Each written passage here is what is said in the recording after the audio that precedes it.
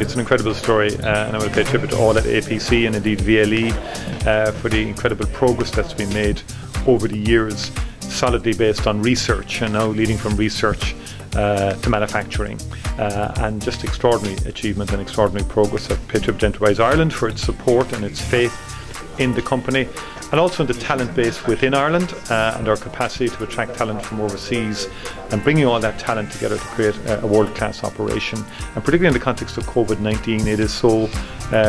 appropriate and timely because of the necessity to, for example, to get vaccines manufactured at speed and at high quality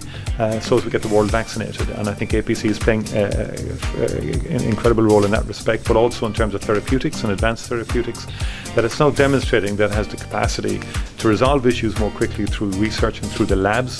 that have been which have represented significant investment there, and then out onto the manufacturing site to get vaccines produced at high quality quickly.